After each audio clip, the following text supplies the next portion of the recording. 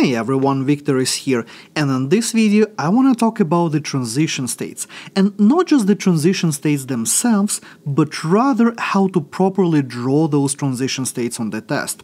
So let's start by looking at, well, hopefully a familiar example, a simple SN2 reaction in which I have a reaction between this methyl iodide over here and methoxide, and as a result I'm going to get an ether and I- floating around, which we don't really care about. Now, mechanistically speaking, this reaction is going to be fairly straightforward.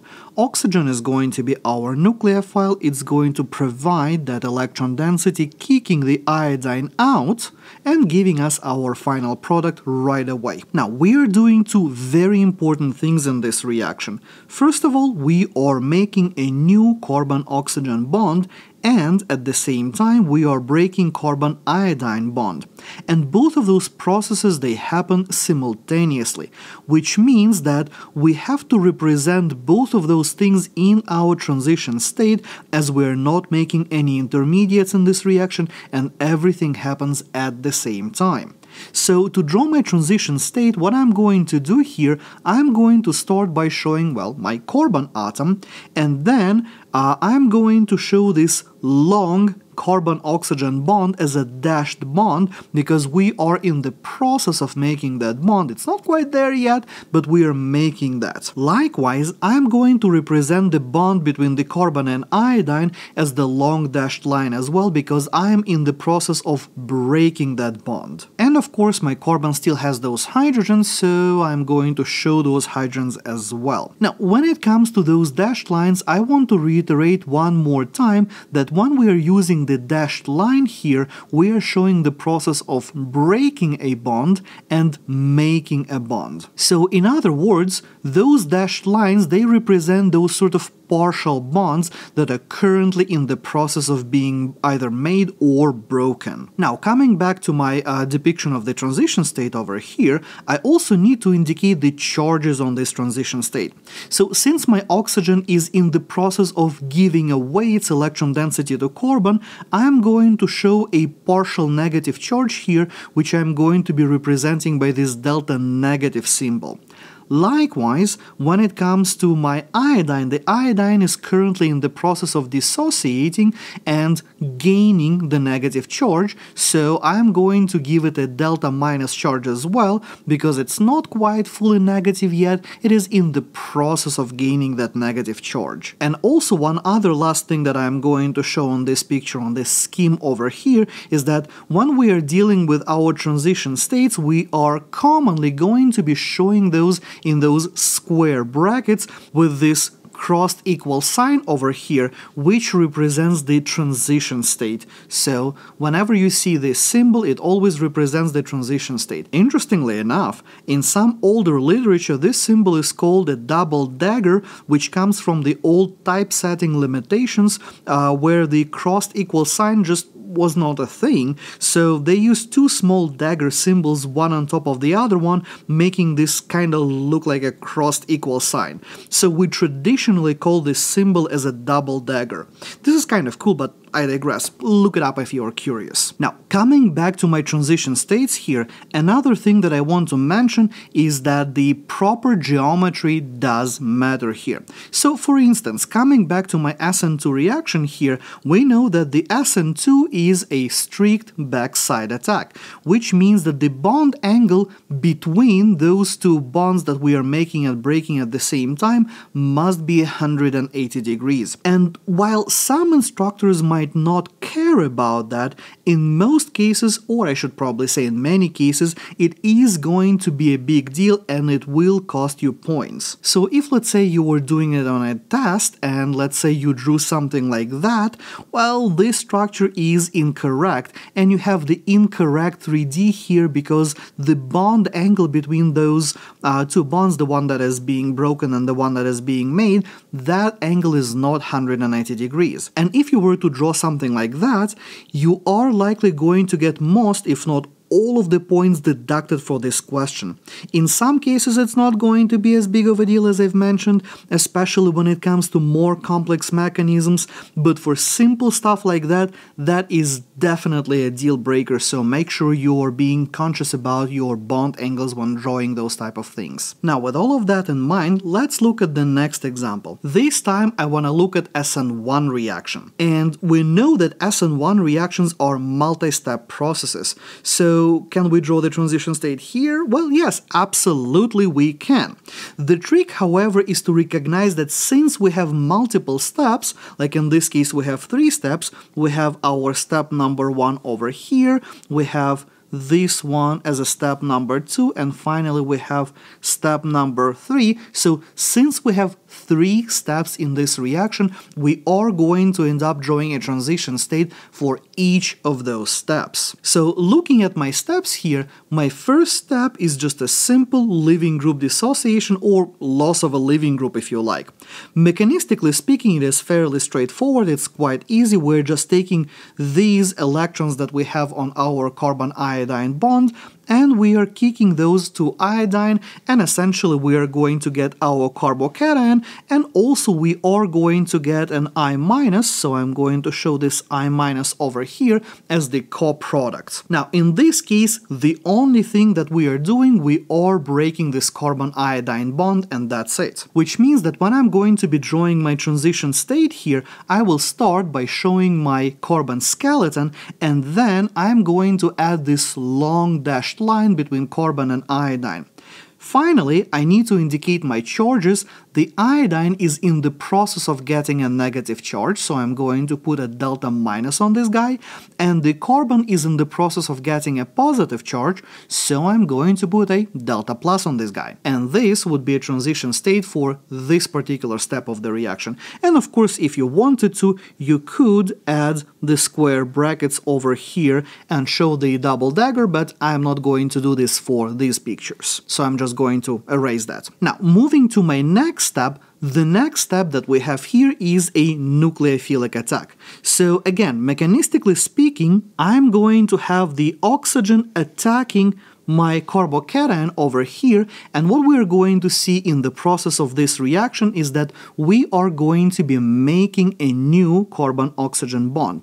So drawing my transition state, I'm going to have something like that, where I'm going to show the long dashed line between my carbon and oxygen, this one over here that I'm creating as a new bond, and also I'm going to indicate the positive charges both on carbon, because the carbon currently is in the process of losing the positive charge, and I'm also going to show a partial positive on the oxygen, because the oxygen is currently in the process of gaining a positive charge. So unlike my last example, in this example, both of my partial charges are of the same nature. They both are delta pluses. Now, moving on to my next step, that one is just a simple proton transfer. So I'm going to indicate that this is a proton transfer over here, and what happens in this case is that the water molecule that I have here is going to act as my base and pull a proton from this H2O+. To show that mechanistically, I'm going to erase those two hydrogens, and I'm actually going to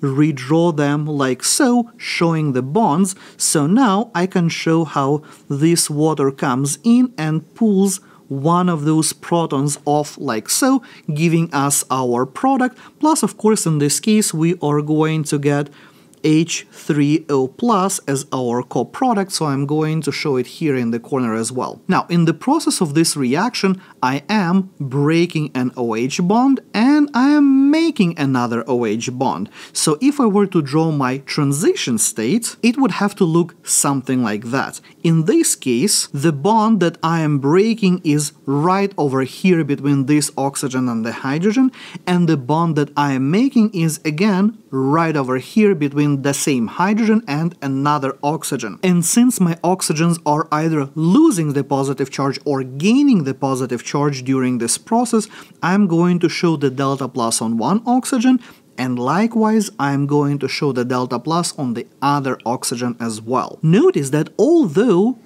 the hydrogen is moving from one species to another species, that proton has never gained or lost a charge, which means that in my transition state I am not going to show any charges on this guy. And another thing that I want to point out here, that the proton transfers, they are kind of like SN2 reactions in the sense of the geometry, and the bond angle that we are going to be seeing between those two bonds should also be 180 degrees, so I'm still drawing that from the perspective of the molecular orbital theory in the correct way, showing the correct angles, although it kind of does make my picture a little bit large and probably somewhat awkward as well. But as I've mentioned, some instructors are going to be very particular about that, so make sure you pay attention to those angles. Alright, so keeping with the theme of the substitution and elimination reactions, my next example here would be the E2 reaction.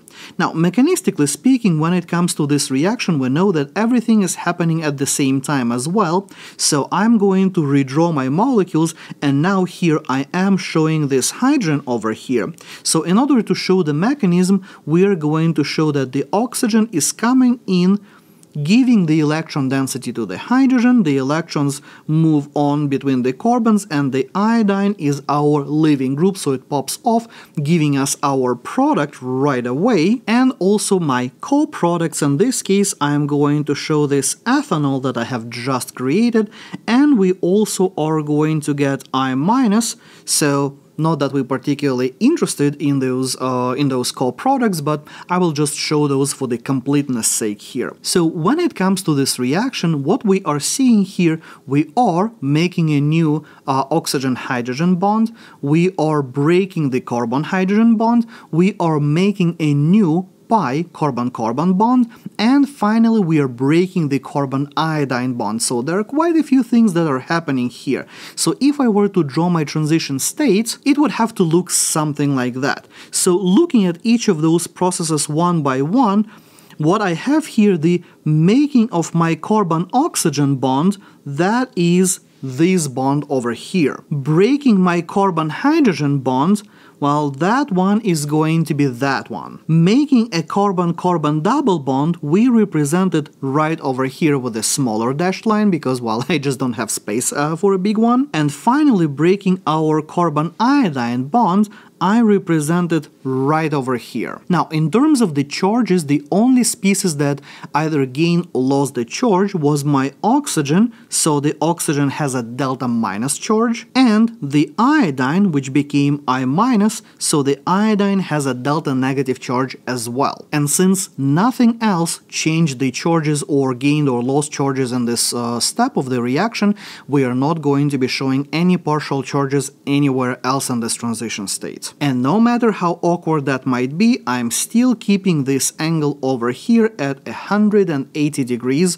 just so I am correct with my bond angles. And finally, my last example here is going to be the E1 reaction, which is similarly to SN1 reaction going to be a multi-step process. So here in this particular case, I again have step number 1, I have step number 2, and I have the last step number 3, which means that if we are going to be drawing our transition states here, we are going to end up with 3 separate transition states. So looking at my first reaction over here, that is just a simple proton transfer, to show this mechanism I am actually going to redraw the sulfuric acid in a slightly different form, and I'm going to show that this oxygen, the electrons of this oxygen, going to grab the proton from my sulfuric acid like so, giving me my final product. Plus, if I really wanted to, we can also show this HSO4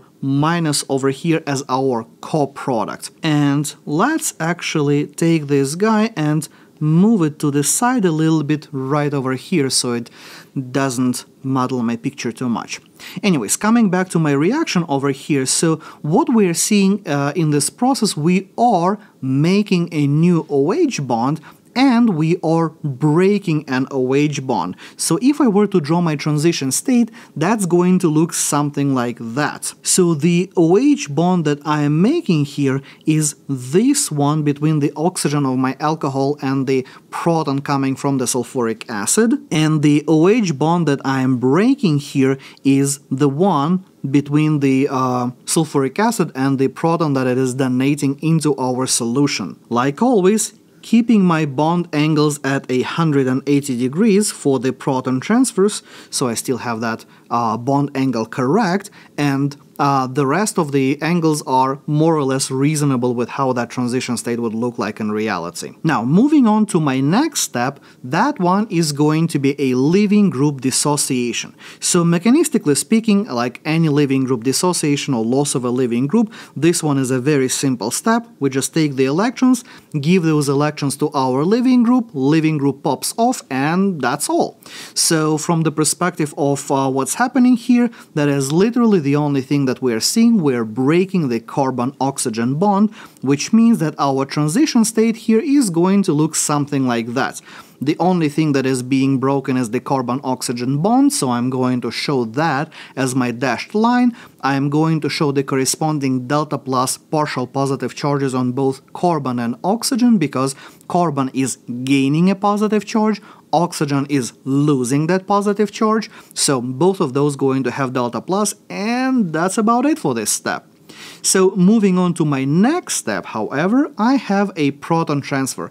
Those steps are always involving a lot of things, so in order to show that step, I'm going to draw that hydrogen and water molecule, so I can show these electrons grab the proton, electrons move on towards our carbocation making a bond, and that gives us our final product, the alkene. So the processes that we are seeing in this case, we are making a new oxygen-hydrogen bond, we are breaking the carbon-hydrogen bond, and we are creating a new carbon-carbon double bond, the pi bond. So the transition state in this case going to look something like this, where if I again run down through all of the bonds that I'm making and breaking here, the making of the carbon-oxygen bond, that is this part where the oxygen comes in and grabs that proton. The breaking of the carbon-hydrogen bond, that is this part over here. And finally, making my carbon-carbon double bond, the pi bond, that is what I represent with a dashed line between my carbons. And likewise, I'm going to show the delta plus charges on both carbon and oxygen, because one is going to be losing the positive charge and another one is going to be gaining that positive charge. And keeping with the theme, I have this angle being 180 degrees as well for the proper bond angle orientation of those proton transfers. And as I've mentioned before, some instructors are very particular about the proper bond angles when you are drawing those transition states, so do make sure that you pay attention to how your instructor treats those types of questions and how particular they are going to be about those details.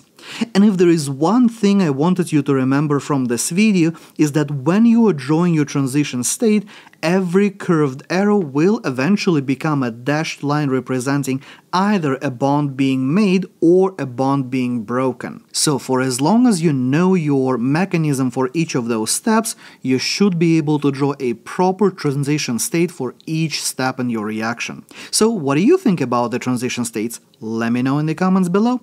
And as always, thank you for watching. If you like this video or learned something new, boop that like button, and I will see you next time.